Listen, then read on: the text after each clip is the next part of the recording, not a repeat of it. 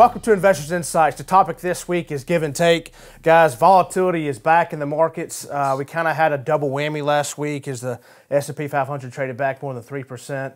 The double whammy started with the Fed. The Fed cuts rates as expected. As we talked about last week, we expected that. But Fed Chairman Powell did not give the market it was looking for in terms of future cuts. So the market traders started trading back on that news.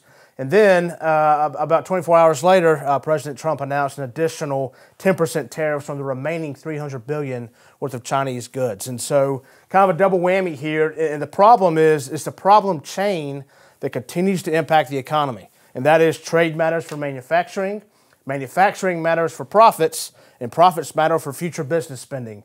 So we're starting to see that domino effect. But actually talk further about why China is important, but Mexico and Canada is looking even more so, yeah, I mean, if you look at it, when you hear it on the news, you think as much that goes on in China, they must be about half of our trade. They're not. They're only about 15% of it.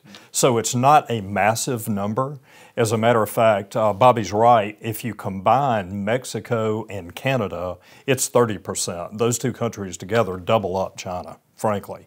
So when you look at that, you do have this. Tariffs can be short-term, they can be long-term, but you have to keep in perspective too. You know, our own neighbors are still double the size in terms of trade that China is. Yeah, and we'll continue to talk about this. Until September 1st, the trade deadline, it's going to be volatile up and down based on what news is coming out. So something to follow there. And then, Adam, it's not all bad news as we saw consumer spending and consumer confidence really pick up last week. Right. Remember last week we talked about consumer. I mean, that's a backbone of our economy. We were looking last week to be the lift of the markets and the economy itself. Well, consumer confidence came out way stronger than expected at 135.7. For those of you that don't know, that is the current economic conditions and the expectations for the next 6 months.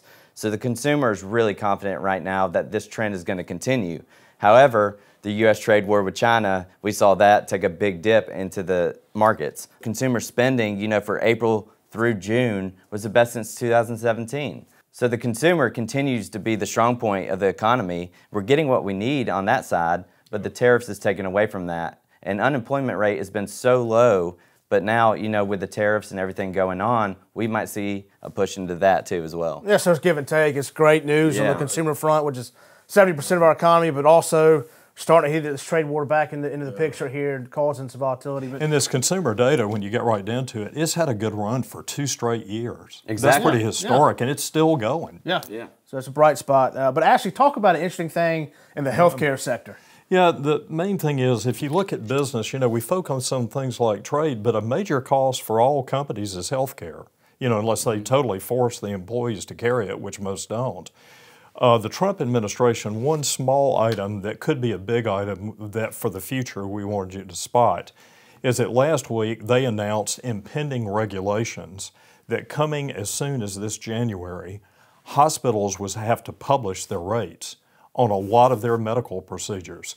And they would have to publish their rates on the discounted side, even if somebody goes in for treatments that are insured. So beginning in January, if you don't get litigation from insurance companies and hospitals to stop it or delay it, you could get into January and there's going to be a lot more ability to cost compare between hospitals and provide. That type of effort always pressures costs down. And so we're watching that carefully for next year that we may get some healthcare relief if that comes into effect. Yeah, and as we've seen too, you know, during the Democratic debates, that's been a big topic. Healthcare has been a huge topic. So good point. You know, for the administration to push that right now, that's a big deal. Yeah, so we're starting this week with the Chinese yuan hitting a decade low. So that's going to be the topic this week and how it's impacting the global trade. But also August. August is historically a volatile month. In fact, the last 6 out of the 8 Augusts have been down. So something we're watching carefully as always. As the volatility is coming back in the market, if you have questions, please call us and how it impacts your portfolio. We want to make sure you're sleeping right. Have a great week. Thanks for watching.